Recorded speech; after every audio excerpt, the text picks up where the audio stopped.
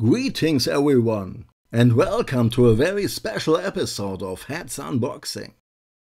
What makes this episode so very special, you ask? Well, this time I got an anime figure I know absolutely nothing about, but I decided to show it to you anyway. After a close inspection of the box, I found out this figure is from The Garden of Sinners, which is a series of anime movies. I also found out the girl's name is Shiki, and that's basically all I can tell you. So I guess this will be a very short video. But let me tell you the story how I got this figure.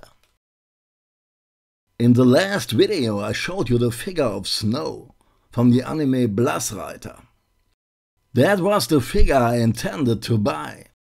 But the seller made me wait a long time. It took some months, and in the end he added this figure as a free add-on, because he caused me so much trouble. And that's where we are now. But maybe you, my faithful viewer, can tell me something about this figure.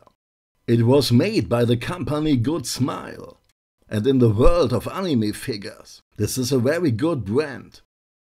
You can easily tell this figure wasn't cheap when it was released. Just look at the flower printing on the dress. It is perfectly done.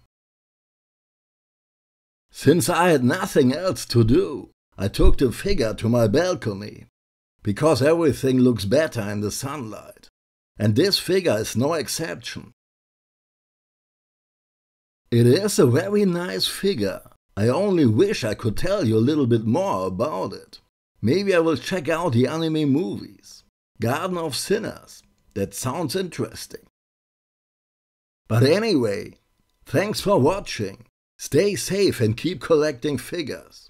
I will talk to you again in the next video.